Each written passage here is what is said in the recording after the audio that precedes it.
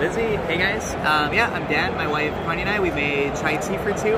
It's basically a dice worker placement. Similar to chai, you're trying to complete recipes, but this time it's tea clippers. So everyone owns a different plantation, and you'll be harvesting types of teas. We still have black tea, white tea, fermented or pu'er tea, yellow tea, oolong, and green. So we've added yellow and pu'er to this game. Everything's going to start at the beginning, and you're trying to race up teas on these different tracks.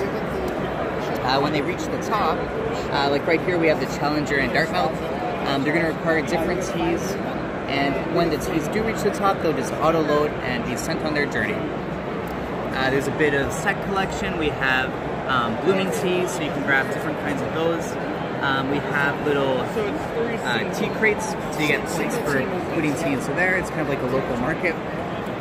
The cool part for me is that it's a bit of an engine tableau builder, so you have different cards being placed on your tableau, and they'll trigger different effects.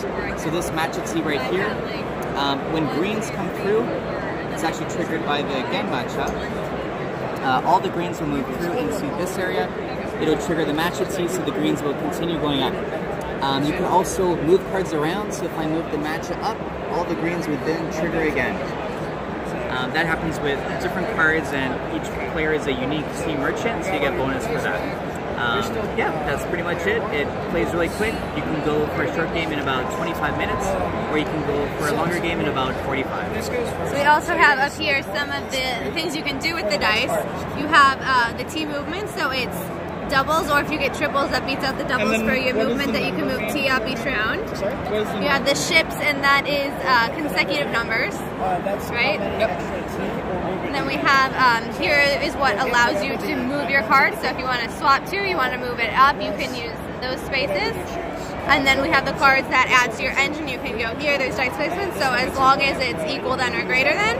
And then we have the little sundial that is what controls the rounds. Why don't you explain that just a little bit? Yeah, it's a bit of the season track marker, so you can also get new types of teas. No, the sundial as well, yeah. Awesome, so that is Chai Tea for Two coming to Kickstarter February 2nd.